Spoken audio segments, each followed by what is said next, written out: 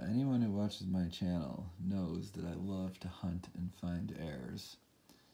And not even, I'll look on all the error catalogs and everything online or whatever. But I find them myself too. When I look at cards, I used to look for near mint condition or whatever, and I'd look for creases and corners and try and find little flaws. So I kind of lost interest in that, and now I look for different errors and variations on cards.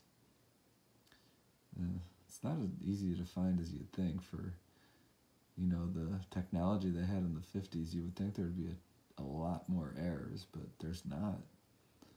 They're pretty hard to find. Well, anyways, the error on vinegar Ben mizell here is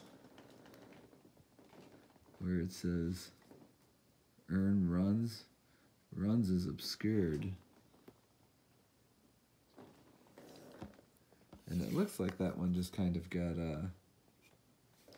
brushed off, but like surface wear. But then you look at, well, there's two with the exact same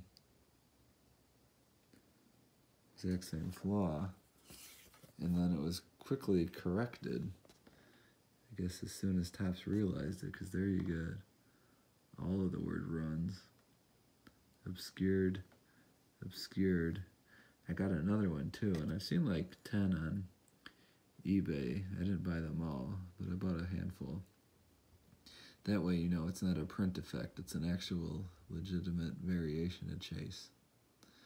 Seems to be pretty rare too. Not a lot of good variations in 1953 anyways. The only other one I could think of is Jim Fridley. I got a video on him if you want to check that out.